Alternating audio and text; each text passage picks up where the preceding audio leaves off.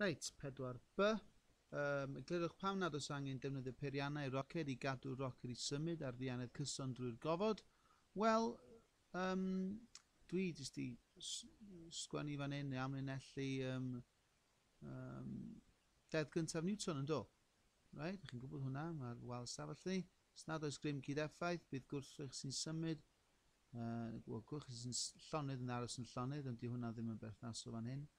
Mae'n symud, felly mae'n mynd i barhau symud ar ddianedd cyson o'r llynau C. Does dim gwrthiant aer yn y gofod, so oes ddim byd yna i arafu fo, ac felly mae'n parhau symud. Os chi'n rhoi grym ychwanegol arno fo, bydda fo yn ei gyflymu, ddim yn cadw fo i fynd. Galileo a Newton wedi dangos yn mynd wedi darganfod hynny. Felly, rhywbeth yna i ddweud bod dim gwrthiant aer yna. A deud bod dim angen grym i gadw rhywbeth yn symud. Hyd yn oed sgwennu deddf cyntaf Newton. Unrhyw ddau bwynt o'n iawn. Na diwedd 4B.